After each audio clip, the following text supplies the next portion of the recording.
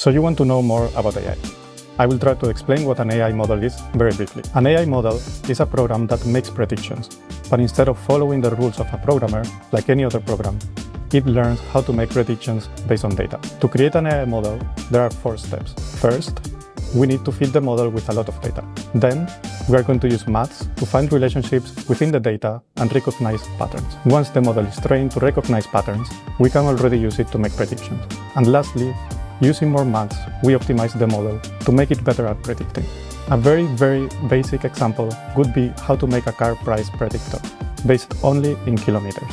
We have a known variable, kilometers, and we want to predict the unknown, the price. This example could be easily solved with a linear regression, where you calculate the line that better fits the data and then get an estimate price with it. Okay, so let's take a look. Here we have 2 axes. In the y-axis, we are going to represent the price of a car. In the x-axis, we are going to represent the kilometers that that car has. First, we need our data points. The more we have, the more accurate our model is going to be.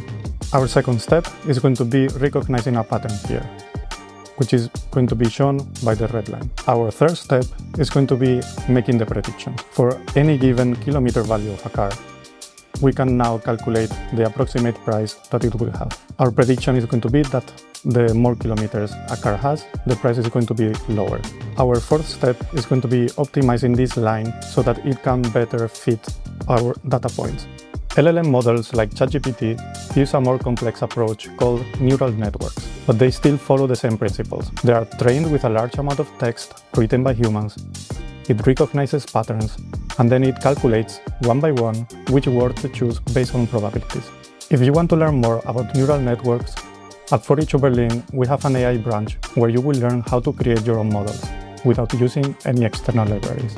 So here at For-each Berlin we are using Deepsick because we can self-host it in our server. It's free, and what we are doing is we are feeding this model with all our Notion database and all our Slack database so that it can generate instant responses to students that have problems.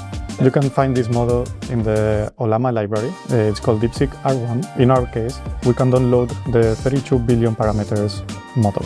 Once you have your model downloaded, then you can use any front-end platform that you can choose.